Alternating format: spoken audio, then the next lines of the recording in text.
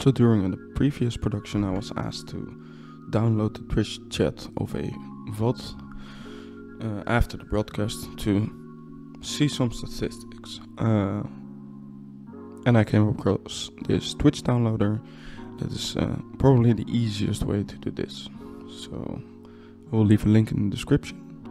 But if you're on the page, you go to Releases, scroll down, go to Assets, and download release.zip.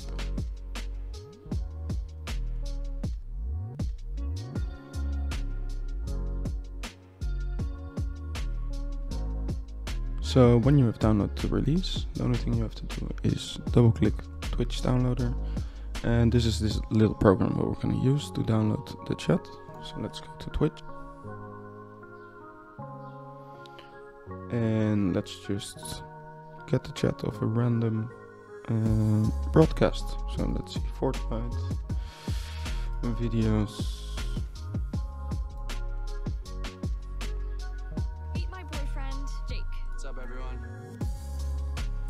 So the only thing we actually need is this link, the idea, chat downloader. I'll post this in, and we can see that it's collected everything, and now we can choose how we're going to download the chat. So we can do it as an advanced JSON with some extra data, or we can do simple text. In this case I only need simple text. Timestamp UTC is fine for me. And we just press download, and we're just going to save the chat.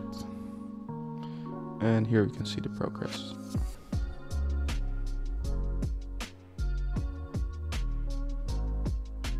I will speed this up a bit.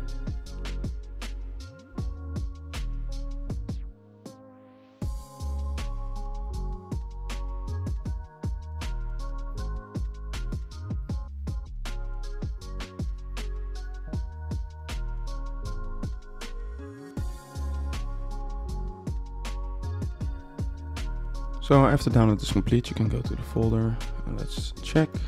So of course I chose a video that's 26 hours of chat. So here we have 26 hours of chat. So the actual program you can also use as VOD downloader, clip downloader, and chat renderer, so that you can use it in different ways.